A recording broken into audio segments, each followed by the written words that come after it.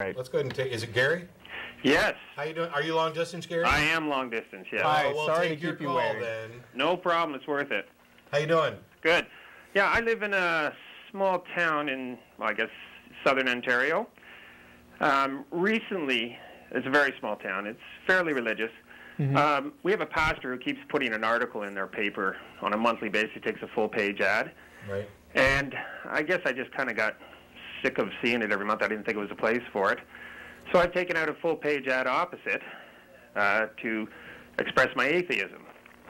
And in some sense, I'm kind of not worried about backlash, but worried how I should proceed from here, because I'm not really familiar with how our Canadian laws handle these things, because we don't have separation of church and state here. So you called a couple guys in Austin, Texas, to give you counsel on Canadian law.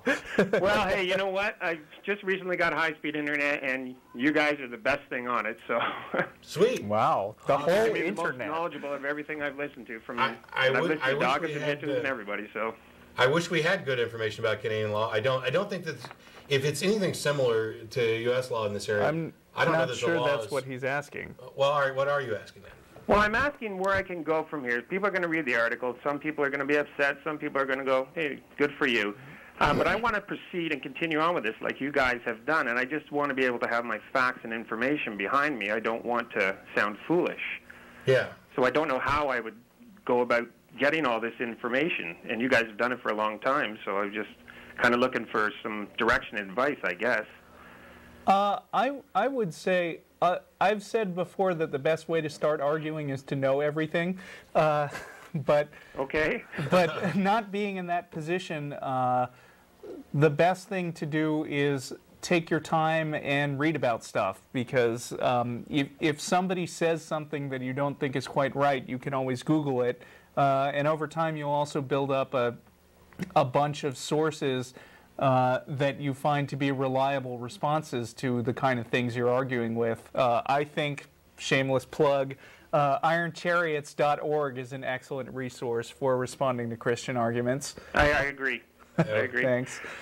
Problem is, though, is that you guys always seem to be able to fall back on that separation of church and state for a lot of your arguments. Right. Right. I don't have that. Yeah. Well, what are you arguing about? I mean, because separation of church and state is just a legalistic thing. It sounds to me like what you want to argue is really just the content of what this pastor keeps saying. Oh, that's the easy part. I'm just worried it's going to go from where it's going to go from here, because I'm also trying to reach out and touch all the humanists, because they call them humanist organizations up here. The atheist word is not used. Well, I'm a big fan of calling people who know stuff. Have you tried talking to somebody who works at the newspaper? Yeah, actually it was quite interesting, because my wife was very worried about what was going to happen, and they actually wrote back, "We are infidels too," and they were very happy that I was going to put this article in, because no one else, they said. Why don't you ask them if you can write a regular column instead of just taking an ad?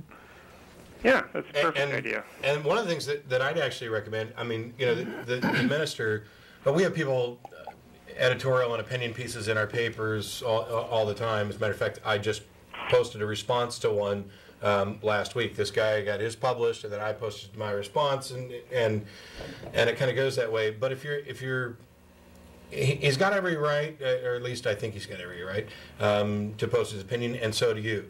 I think what I do is ignore, unless they're just simply outrageous, the comments that the minister posts in his opinion pieces or whatever. Yeah. Rather than trying to battle him on what he's saying, unless it's something that's just incredibly objectionable, and then I would. Or if he starts trying to argue with you, in which case you know you're making an impact, so that's good. Right. Okay. But instead, if the purpose is to get the message out, and I realize that I'm not the best example of this. Our show, both shows, can sometimes be very harsh in criticism of religion, and in other times, I would hope at least, and I get comments that it does come through, we're really just trying to have an honest discussion about things that are interesting. But when it comes to rights issues, you can have and should have a sort of righteous indignation about ethics and human rights, where you can speak from a positive base that addresses the issue honestly and fairly without criticizing somebody else's invisible friend, you can criticize their position on a given issue. And we're seeing that a lot, both with gay rights issues, now, you know, with California allowing gay marriage. And by the way, I'm going to do my favorite joke of the week again. Sulu is getting married, so set phasers on. Stunning! But you can do that kind of thing without actually attacking what they have to say. But another option is once you get more comfortable with it, you or somebody else, some other humanist, you may be able to get that minister to be willing to have a kind of conversation in the newspaper. And as long as you make sure that you remain civil and not the person on the attack, then I think it can be productive. You know, one of the things I've said before is if somebody watches this show and goes away with their faith strengthened, but they've at least thought about things, I'm okay with that. Okay. What I've done is I've challenged the religious people in the area to open civil debate. Because I'm trying to, my goal is similar to yours. I'm trying to open up communication in this area because nobody talks about it, and I'd like to talk about it. And that's what you guys do, and that's what I'm trying to do. Yeah, well, I'm just worried about actually, my wife is very worried about backlash that we're going to get from this. You know, if we don't get that much backlash here in Texas, I think I don't know if I would worry so much about Canada. It's kind of a toss-up. I mean, Austin is a fairly, well, an extremely liberal town. It's this bastion of sanity in an otherwise insane state. And I don't mean that as an insult to other people in Texas, but that's just the way it is. But, you know, we've had people call in with threats or write in with threats. You know, honestly, I don't worry about it now. I don't let it get to me. I don't bear any ill will towards people in general. What I'm talking about is ideas, and the people who really would resort to some kind of.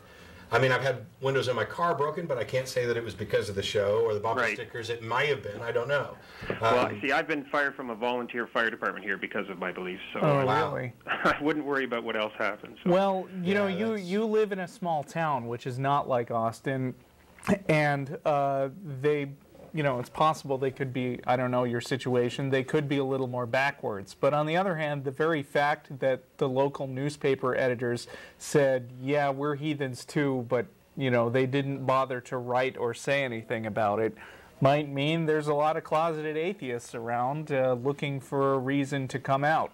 Very good point. Yeah, and it also might mean that there's, between losing your job and the fact that the newspapers agree with you, but they're not willing to say it out loud, there may in fact be good reason not to be vocal. I don't want to encourage people either way. Oh, no. It was just a volunteer fire department. I'm not going to lose my job. I'm in business for myself. I'm not even worried about that. It's just, I don't want my kids to be... Right. You know, I don't want them to hear comments when they're walking down the street and things like that. This reminds me very much of a letter that we had a couple weeks ago on nonprofits, where somebody wrote and said, basically, I've been a crappy atheist. You guys are out there talking all the time, and I, you know, out of fear of losing my job or reprisal or how my kids are going to be treated, I've kind of stayed closeted. And my response to him was, if you're comfortable being out and outspoken, by all means do it, because we need as many people raising the raising the level of public debate as we can get. But if you're uncomfortable with it, I am not uncomfortable. I'm a musician as well, and I've wrote a huge CD, which my son and I are doing a CD that not bashes religion, but very much questions it, and we've been pumping it and promoting it all over, and we've gotten positive and negative response out of it. So. Believe me, I'm not closeted about this issue, but I just wanted to know how you guys would handle it since you've been doing this for quite a while, that's all. Yeah. You know, the Atheist Community of Austin got started by somebody taking out an ad in a paper 12 years ago, was it? Very interesting. And just saying, let's meet for coffee sometime. And if you haven't included that, then you might throw in a place and a time and just see if anything happens. All right, that's an excellent suggestion. Yeah, that's. You know, it wasn't until the advent of high-speed internet up here that I thought I was mostly alone. So you guys have opened a huge world for me, and I appreciate that. Anyways, I won't take up any more of your time. I just want to thank you for all that, and thank you for your advice. Well, before you hang up, Okay, I'm still here. Before you hang up, be sure and get us a copy of the CD, because if any of it's good intro music, we'll happily use it. All right, well, you tell me how I go about doing that. You can. I've tried sending you a couple emails, and I don't know if they got through or not. So. Maybe they did, maybe they didn't. You can email tv@atheist-community.org or president@atheist-community.org. Mention the fact that you were just on the show and we asked for it. And in the subject line, just put like NPR or AETV, and that should get through most of the spam filters. But okay, perfect. Thank you very much for your time, gentlemen. Thanks, Gary. Appreciate it. Thanks. Bye-bye. Great call. Well, it's. I like that, because we have a T-shirt, an ACA T-shirt, which it isn't available anymore. It's one of the older ones, but it says "You are not alone," and it lists a bunch of famous atheists. I had that one. Yeah, I may have an extra copy if you need one. But the interesting thing about that shirt is one of the reasons we have this group is to support originally atheists in the Austin area, but now we're worldwide with the advent of the internet. So it's good to let people know you're not alone. When you're the person sitting around at work listening to your coworkers talk about what's going on at their church, or thanking their invisible friend that their parent who was ill has recovered, or talking about political and human rights issues, and their entire argument comes from a book that is thousands of years old and has no practical use. You're not alone. There are plenty of other people just like you. It's just that they're not necessarily as vocal about it. It isn't. It's not the same as being a closeted gay, even though that's often something that is used as a comparison. But there is some similarity there, in the sense that being different, being outside the norm, being in opposition to the majority can be very intimidating. I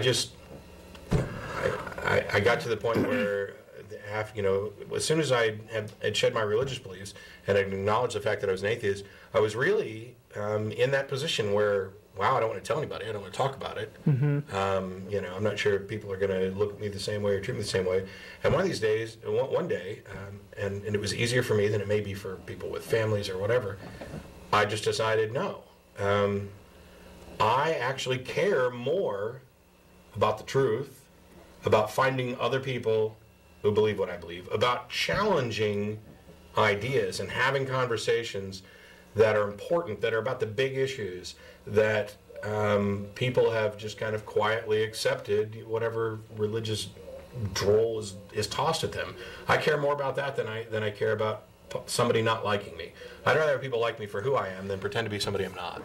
Over the years, I've come to feel that the best way to deal with people trying to intimidate you with a negative label is to proudly own and identify with that label, which is why I am happy to describe myself as a liberal, atheist, feminist nerd. Sweet. Geek. Yeah, that too.